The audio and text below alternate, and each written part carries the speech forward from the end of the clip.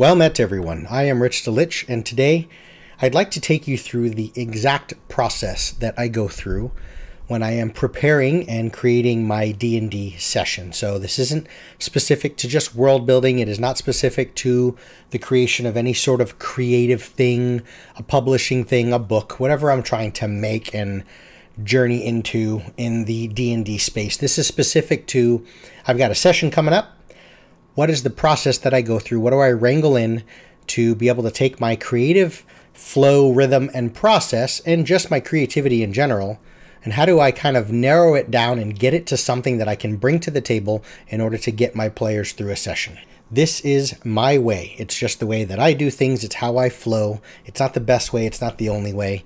But hopefully there may be something here that if you're a dungeon master, you may be able to pick apart a few pieces, and maybe it might help you in your creative process and help you not be as overwhelmed when you're trying to bring something really cool, exciting, and entertaining to your gaming group. If you're not a dungeon master, if you're just a player, there may be something here that might be able to be used for those that are just being creative and using it as some sort of a process to help you confine the creativity a bit. I know that can be sort of a very, not a recommended topic, I guess, where you don't want to confine and restrict creativity. I talk about that in everything I make and build.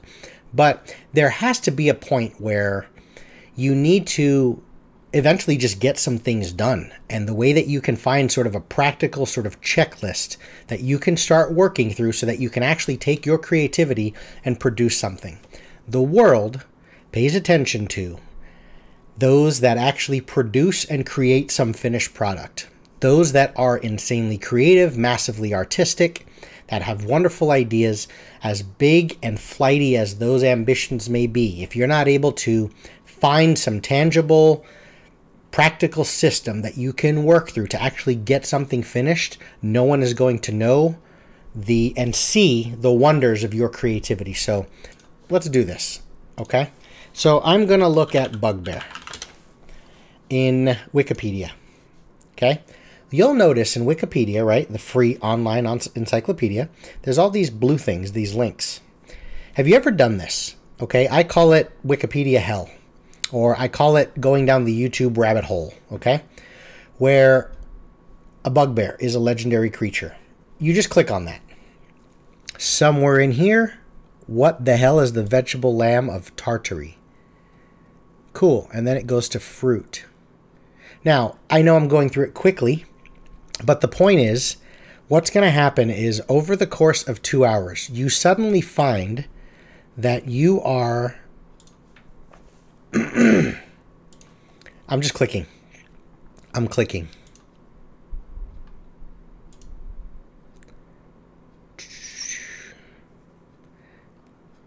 Okay? So I'm clicking. I'm clicking. And we'll keep going.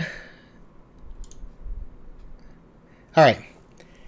I'm at the National Health Service. 2 hours in, the NHS in England, NHS Scotland, NHS Wales, and the affiliated Health and Social Care in Northern Ireland were established together in 1948 as one of the major social reforms following the Second World War.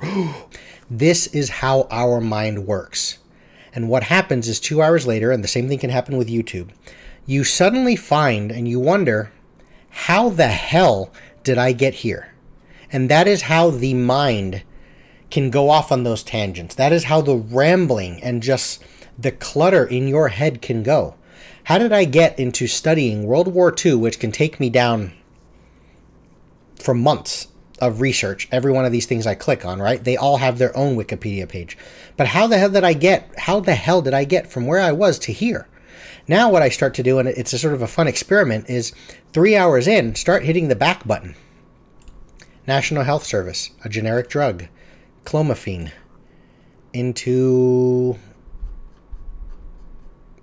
in vitro. But I got there from gestational age. I got there from the small intestine. I got there from psyllium, is the common name used for several members of the plant genus Plantago, which I got there from husk, which got there from seeds, which started as a spore. I went from fruit into spore, before I got to fruit, I was in the Vegetable Lamb of Tartary, which is a legendary zoophyte, which, see, already, even on video, I can click on this. It's an animal that visually represents a plant. That's kind of cool. That sounds fantastical and D&D-ish. But how did I get into the Vegetable Lamb?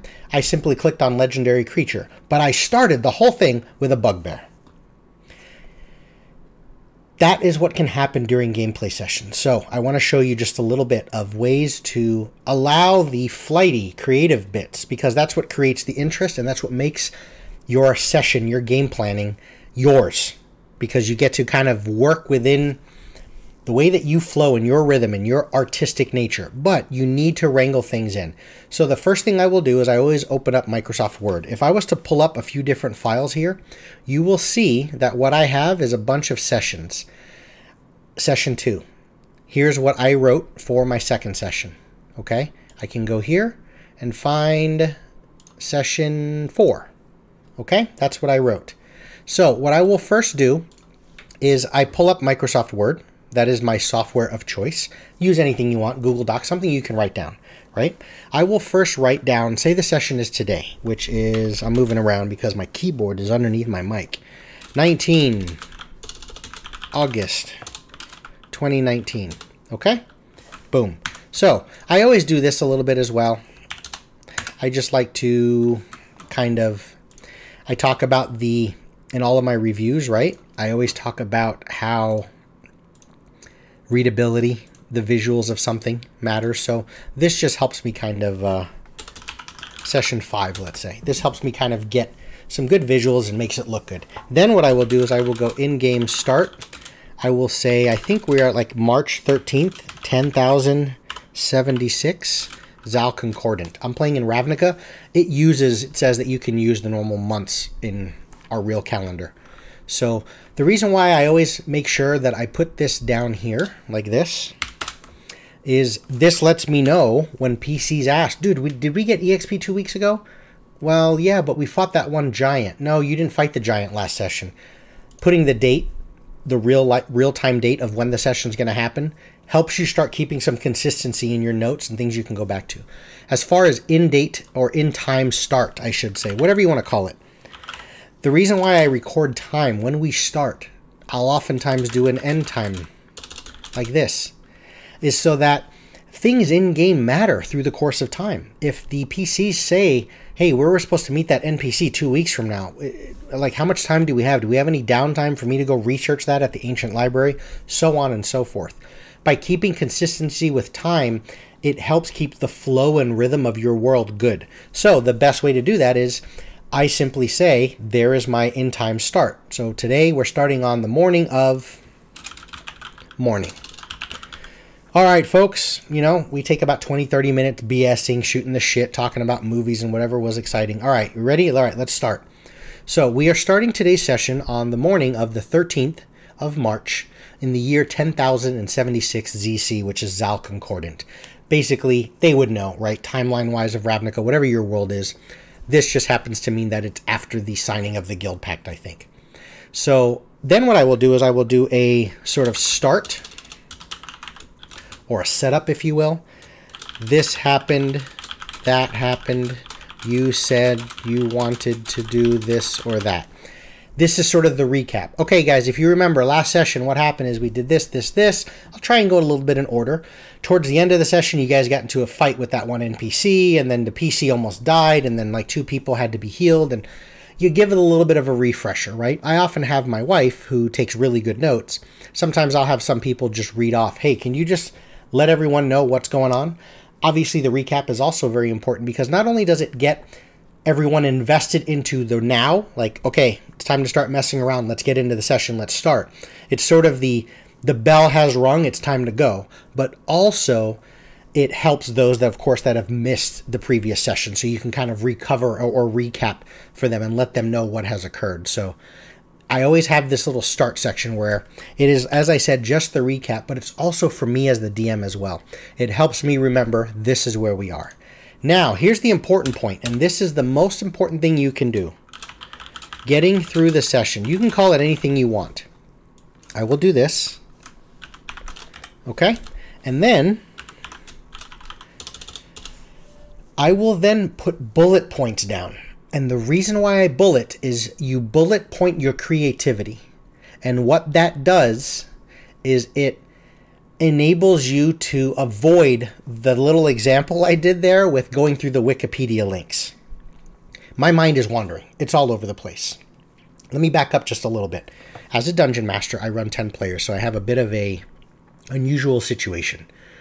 I know my players very well. They're family members. They're people I've played with for 20 plus years. This is my 4th consecutive campaign. It's pretty much since 5th edition came out in late 2014, I think. I've run this group basically every 2 weeks. So I'm very familiar with my table and the group and just the personalities of people. As I said, my son plays, my wife plays. So they're human beings that I know better than anyone else on the planet. I know that they like combat. So I have to kind of start to wrangle in the session and figure out what I want to do based on what works at my table. I don't care how good Matt Mercer's Critical Role is, how good the Nentir Vale and all that stuff at D&D Beyond is. I don't care who's running what. I don't care what DMs might be better. You are, and be confident in this, you are the best dungeon master for your group. What I will do is, I do not like to railroad my players. I present a night of gameplay. We play from, by the time we're done messing around, 5:30 to about 11:30 to midnight, right? So we're gaming for 6 to 6.5 hours. Let's call it a flat 6 hours. My goal is just to get my group through 6 hours of gameplay in an interesting, challenging, but most importantly, fun and entertaining manner. If I can do that, those sessions will springboard off of one another, and overall they'll form a campaign. I don't think the big campaign story arc ahead of time, because what happens if everything I want to do is just what I want to do? It's what excites me. I'm excited about the game. I may be excited about the story, but I'm not invested in it. I've been a DM for about 30 years, and one thing I've learned, and it takes some time, and sometimes it's just the maturity of you as a person, to be able to let the pride and the ego and just what I always say is let the players shit all over your content and your world. It is about them. It has to always be about them. Okay? Make it about the players. Facilitate, keep things moving, always keep good rhythm, keep good pacing and flow. I talk about that all the time, but let it all be about them. So all I'm trying to do is just get through a 6-hour session. So what I will do is I will start to bullet point. When I bullet point here, and I'll show you, on screen, I'll write some things down just for example. I'm not trying to think about the order of do you have to present it to your players during the session in bullet point order. Go in any way you want, but I do the bullet points first. So what I'm going to think of is I'm going to think of a train fight. I did this last session. Okay? And then I will put the bullet point, because just seeing it tells me that I'm now creating little checkpoints that my mind can now let go of the train fight, and I'm just thinking about the bullet point, the next one, and then later I'll go back through it and start being creative and use my skill as a craftsman and artist. Even if there's no actual art involved of drawing of anything, I'll now let my sort of storytelling sense go through the bullet points. But until you figure out your bullet points, and then kind of look over them and figure out how long will those bullet points take, and will they take me through a 6-hour session, you can go down that long rabbit hole or the Wikipedia hell and just keep going, and you're never going to quantify and sort of find any brackets to anything. So I want a train fight. We have to introduce a new character because someone died. And then we have to introduce a new NPC. And then we have to detail out the current location and the PC's safe house area. That's it. Okay? What I'm going to do is, I know with 10 players, some of this is going to come from experience. No matter how much I can explain this to you, if you're just not familiar with your group and how you run and the type of things that bog down sessions, the type of things that take you longer than normal, over 30 years of doing it, and then with this same group, like I said, since 5th edition started, I know about how long a fight's going to take. This train fight, with a group of 10, we have more initiative counts to go through. I know any combat is going to be an hour and a half, maybe 2 hours, okay? Assuming it's a well thought out encounter. Also, because of my table and the group, I know they love combat. It doesn't always have to be there, but if they can fight at least once a session, they're usually going to be happy. So I always want to try and bullet point in a fight somewhere. As I said, that train fight could be the 4th bullet point. It doesn't have to be in any specific order. But that's it. Once I have that, here's what I do now, is I just do a save, and I label it in the same way that I was just doing with everything else. Okay, if I go in here and I have my little folder, and then I go into Ravnica, and then I go into sessions, you see I have session 1, 2, 3, 4. For example, I can go session 5. I keep my labeling the same and consistent. And then whatever the date of the gameplay session is, blah, blah, blah. I'll save it. So that way, next session, when I go back, I can see what was done, when, and where, and how, right? Once I save it, it's a very freeing moment because it tells me that I have detailed in the Wikipedia hell, right? I clicked on that link, and that link, and that link, and that link. But look how many I clicked on without intending to. These 4 bullet points now tell me those are the only 4 links I'm going to click on. And once I save it, and I've labeled it as session 5, 19 August 2019, I now can just focus on those 4 points and nothing else because I've already thought through a little bit, and it may take you 5 minutes. As I said, you have to kind of figure out through experience what's going to work. I've already detailed out that those 4 things might get me through a 6-hour session, okay? So now what I do is I just simply go, if this is number 1, train fight. I'm now going to use these notes for myself. What do I need? I need terrain. I need a map. Some sort of a layout on the table, right? I need minis. I need stat cards for monsters. I need music. That's it. Notice I'm sort of creating little mini, and I could do it that way. I can go like this instead. See that? And then what I'll do is there's number 1, and we'll go here, and we'll put it in nice big bold so it's its own little thing. And then I will go bullet point. Like this. Like this. Like that. And that is what we have, right? So we have terrain and map and minis, stat cards, and music. Now, with these things, you may need to think through these a little more, take a little more time than I am here on camera in the order of these things, right?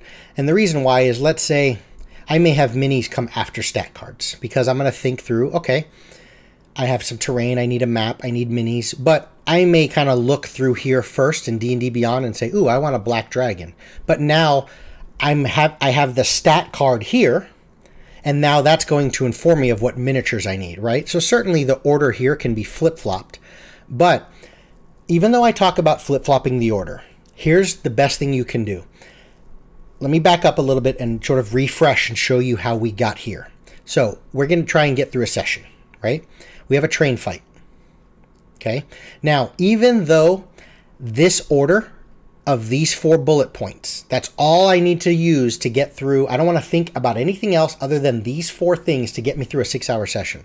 Even though I don't have these necessarily in order, meaning I may not have the train fight be the first thing that my PCs do. You want to then detail them out and then work linearly, okay? There is a very, very amazing creative individual. I support him on Patreon. He's got his own YouTube videos, all this other stuff. His name is Runehammer. He is, I think he's the most brilliant creative individual that possibly I've ever met or I've ever interacted with in any capacity, right? Whether I've never met them or not.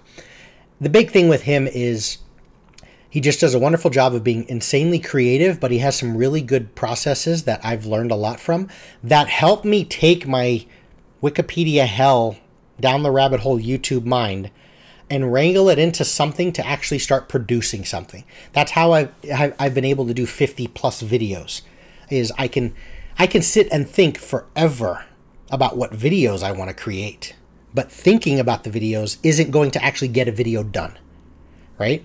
And it's the same process. Thinking through the session, thinking about the next session and the next session isn't going to help you get through the first 2 hours of the coming session when your friends show up in 3 hours with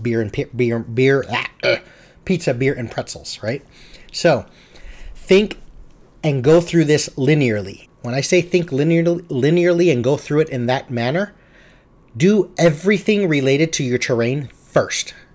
Until that is completely done, then you work on the map. Then you work on your minis. Or like I said, this could have been reversed, right? Stat cards or minis. Then I find my music.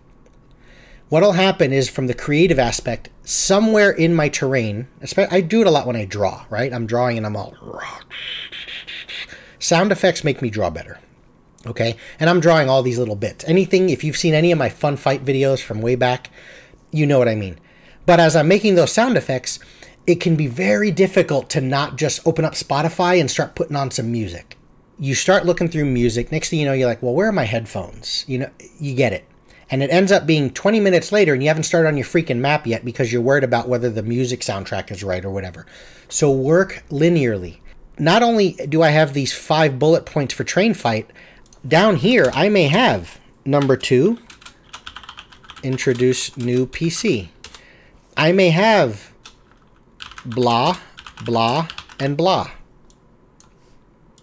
Right? I may have 3 things with that. So you have to get through all of these things in your prep time and get it ready. Okay? And sometimes you can combine 2 things. Like there may be a website where it's like, what is it? 2-minute tabletop, I think. Take a look at this guy, right? Awesome Patreon and stuff like this, right? Whatever, whether you buy it, purchase it, whatever, right? But I have these type of things. So that's the terrain. Okay, if I was to just print screen this and bring this into Photoshop, this will now allow me to finish both my terrain and my map, right? I need a map of the overall layout, but this is also what is going to be on the table that they're going to fight with. I need the map for me to look at so I can reference where's the bad guys, where's the good guys, so on and so forth, right? But what I'm going to do is I'm just going to go like this, and then I'll create this. We'll go in here. We'll take this map. I know this is... I'm not trying to say it's my map. I'm not trying to steal this guy's work. I'm just doing a demo. So there's the map. We'll bring this brush down like this and go boom. Put it over the top. See what I mean? It's not precise, but you get it.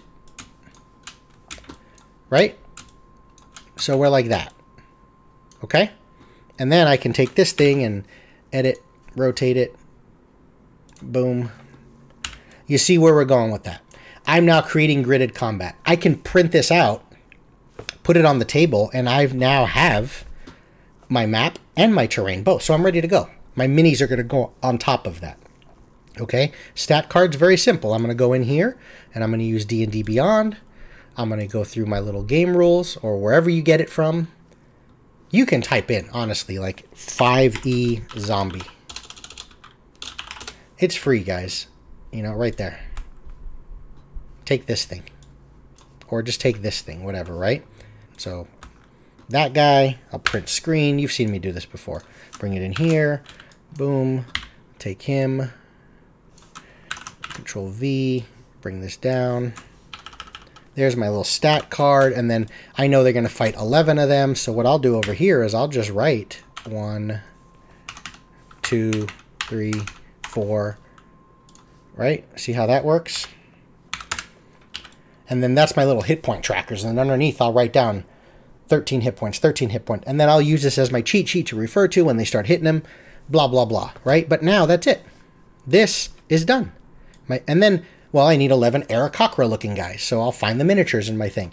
Ooh, cool. Now, during this fight, I need to pull up Spotify and I need to find the music. And as soon as I'm ready to go, and then maybe is I'll just kind of check through in my head. Terrain's done, maps done, minis are done, stat cards are done, music is done. But what I've now done is I've just gotten through bullet point number 1. Again, doesn't matter the order, but I've gotten through about an hour and a half of gameplay. Done. It's prepped. Introduce new PC. Here's where you start walking through. Or a new NPC, let's say. Here's where I start walking through. What's his name? Yeah, I may go through and reference stuff that I already have. The big book of names. Alright, well, his name is going to be Patron. Cool. Blah, blah, blah. He'll go here. Patron. What are his... You know, and then you just start going through your process. What are his wants? Goals. Whatever. Same stuff. Ambition. Why does he help the group? What is his storyline? any hooks and leads, blah, blah, blah. Okay? But, and then maybe, you know, you might, well, where does he live? What does that look like? But maybe here there's another bullet point that says, what's his home area like? You see what I mean? But then now I do that, and now I go into Photoshop and I start drawing in a little map of what it looks like. Or I get in here and I'm like, well, let's say DND Village. And then I go to images. You're doing this for your table. It doesn't matter that someone else has already done it, right? But I can just, okay, this is good enough.